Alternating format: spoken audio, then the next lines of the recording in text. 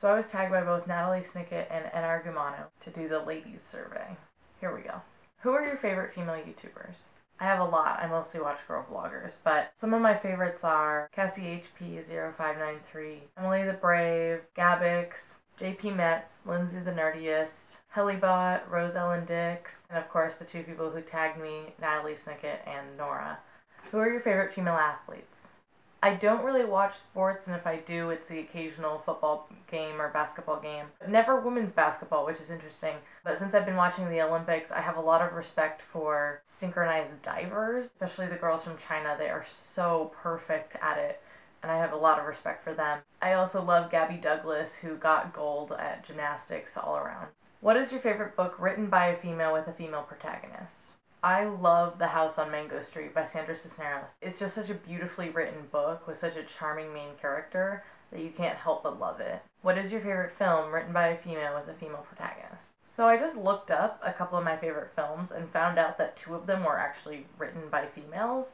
So I lucked out in that regard. I love Legally Blonde. It's probably my favorite comedy of all time. Because even though it's a chick flick, it's really well written and really smart. One of my other favorite movies is I Am Sam with Sean Penn and Dakota Fanning and Michelle Pfeiffer. And even though Sean Penn's character is technically the protagonist and title character, there are a lot of other important female characters, and it was written by a female.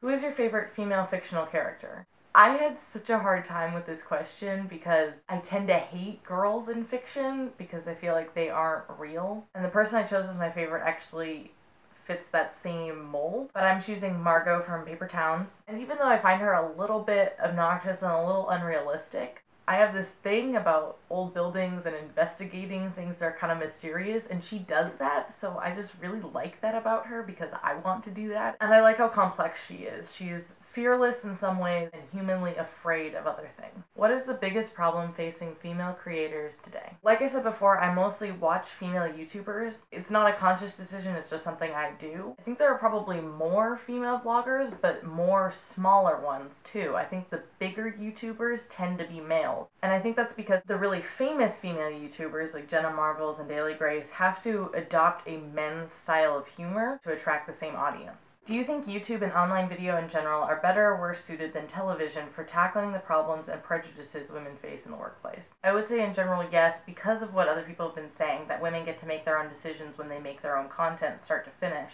But because of that fame discrepancy that I just mentioned, they're still affected by what the media says and what people want to see. So while it's easier for a female to get her start in YouTube, I feel like it's probably just as hard for her to achieve her success and fame in YouTube as in television. What do you pledge to do to make the internet a better place for all content creators? That I've found that's kind of fun to do every once in a while. Go to the YouTube search bar and type first vlog, then you can see everyone's first attempts into vlogging. Leave your comment saying, welcome to YouTube, great video, nice start, I'd like to see more. Because it's so hard to start out, especially if you don't feel like you have an audience that makes the experience rewarding.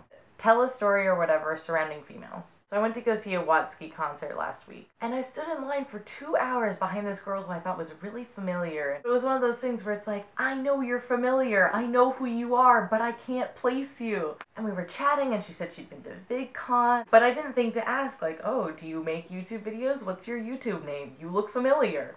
Then later when I was driving home, it suddenly hit me that I was subscribed to her collab channel, and that's why she looks so familiar to me. And she ended up tagging me in this video because we met last week, so hi Nora. Number 10 is tag people. And this is the one thing I didn't write down before I started. Oh, I'm so dumb! Okay, so I tagged, they named her Amy, who I just found, and she's lovely. I'll link her below and over here or something.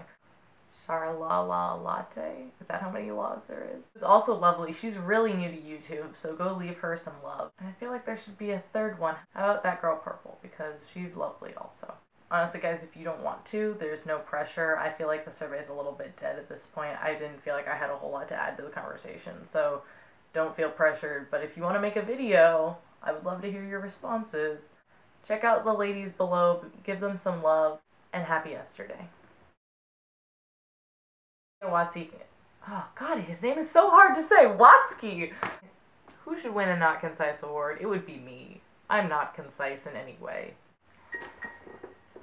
Oh, you're a sly dog.